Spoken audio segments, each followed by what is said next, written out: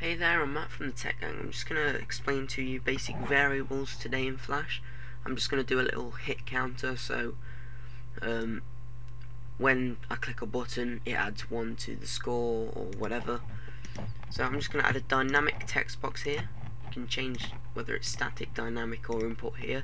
Just change it to dynamic, and I'm going to use the variable hit. Right, and you'll see why in a minute, but I'm going to change the text to white. Now I'm going to draw a button, the black background. I'm going to put that over there, and I'm going to F8, change it to a button, send it to the back, and then go into actions here and type in on press root dot hit, that's my variable, and then plus hit area, hit plus equals 1, like that. And I'm going to just end it like that. Script contains no errors, good. Then when I click that, oh yeah, sorry, one step that you have to do first is on this frame here you have to put hit equals 1, like that.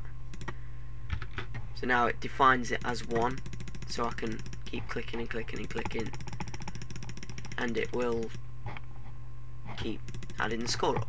Obviously I can't click on the actual text, but I can click on the button behind the text, and that's just a complete score counter that'll count how many times I've clicked the button. And on this frame you can set that to whatever. You see, if I wanted it to be a health score in a game, I'd set that to 100, and then I'd set root dot hit minus equals 10.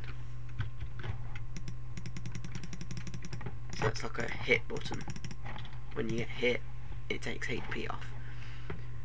And yeah, variables are good for defining things, so you don't have to keep going root this, and then take away this every time.